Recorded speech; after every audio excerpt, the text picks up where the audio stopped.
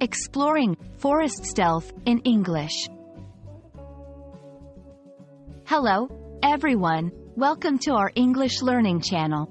Today, we're going to explore the fascinating phrase, forest stealth. This term might sound mysterious, but it's actually quite intriguing. Let's dive into what it means and how you can use it in your daily English conversations. Forest stealth combines two interesting words, forest and stealth.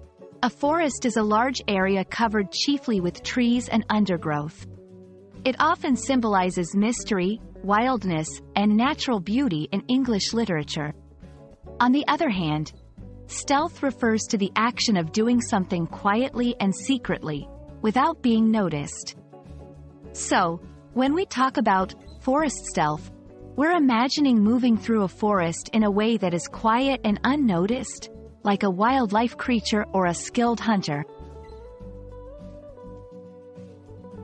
While forest stealth isn't a common everyday phrase, it can be used metaphorically. For example, if someone moves very quietly and avoids attracting attention, you might say they have the stealth of a forest creature. It can also be used in creative writing to describe characters or actions that are mysterious and sneaky, evoking the imagery of a dense, secretive forest. Forest stealth can be found in various literary and cultural contexts where forests play a significant role. Forests in literature often represent uncharted territories or places where characters face challenges.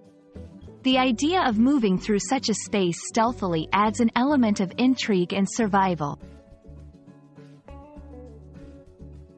I hope this exploration of forest stealth has been enlightening and fun.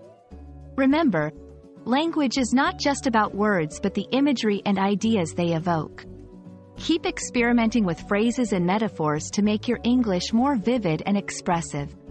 See you in our next video.